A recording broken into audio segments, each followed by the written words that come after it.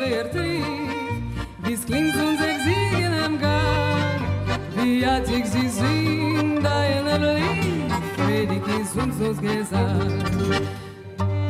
The rumors that the songs were collected existed, but scholars believe that this collection was destroyed and never survived the war. Turns out it did survive the war.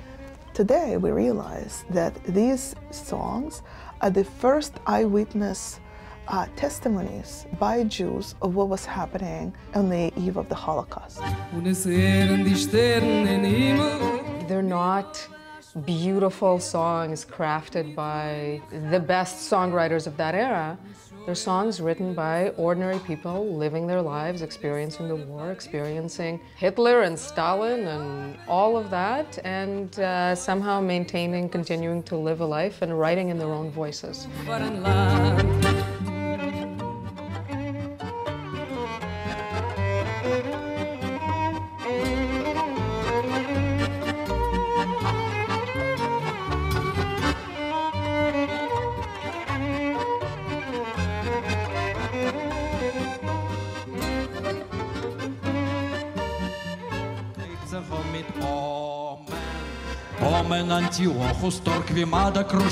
So he sang 10 or 11 songs on this project. He is a fantastic musician who got the sound exactly like it should be, not sentimental, you know what I mean? Like, it was exactly the sound of Soviet Jews living through what they lived through. Anna had a very clear understanding of what she wanted to do. She didn't want to hire necessarily North American klezmer musicians. She wanted them to have a connection to the Soviet Union. Alexander Sebastian, genius accordionist. Every single one of the musicians had something personal about this. I think it was important to record the songs in the language, in the tone, in the spirit in which they were written.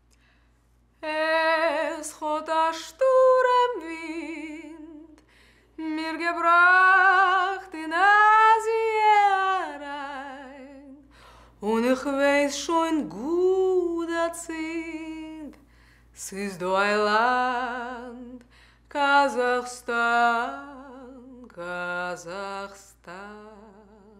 One of the things about this project is that the majority of the songs were created by women. So it was really important to think of a female singer. And then I remembered many years ago, I had this wonderful student in my class named Sophie Millman. Oi find mir, Geruf, zu weinen, zu. It didn't take a lot of convincing because the material was so compelling and told the story of my grandparents and what they went through in the war. When Sophie came aboard, this project got a completely new meaning, a new life. That's the rubato verse. Kazakhstan, Kazakhstan. And this song, Kazakhstan, talks about the whole Europe is after Jews. We're refugees everywhere, we're not welcome anywhere. And now we ended up in this weird place, which doesn't make any sense. Berg mit die Knätschen und mit Spitzen zugedeckt mit weißen Schnee. It talks about the nature and the roughness of it and the extreme aspects of it, but it's talking about the internal struggle. Oi von mir, sie seid euch het mir geworden, oi feind mir. It's the most obvious connection that I have to the project. It immediately clicked for me what it must have been like for her in her early teens. And it was very cool to be able to do it in music, singing in the voices of people living at the time, not people now looking back, but literally living it in the moment, telling those stories in a simple, very basic way.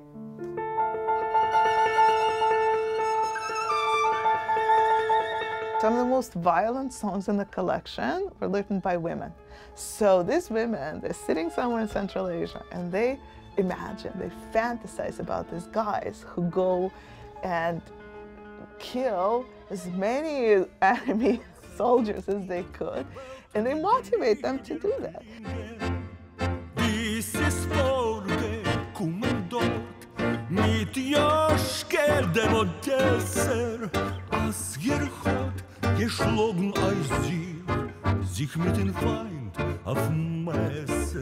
He bashed those fascists without a care, not a bit of respect.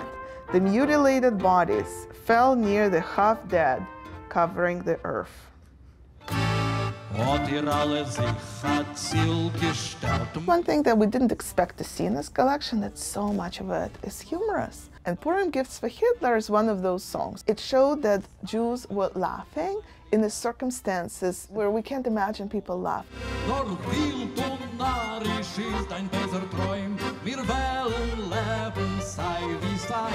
It's very life-affirming and humorous. And it shows us that this is how human beings make sense through things that should never happen to them, through humor.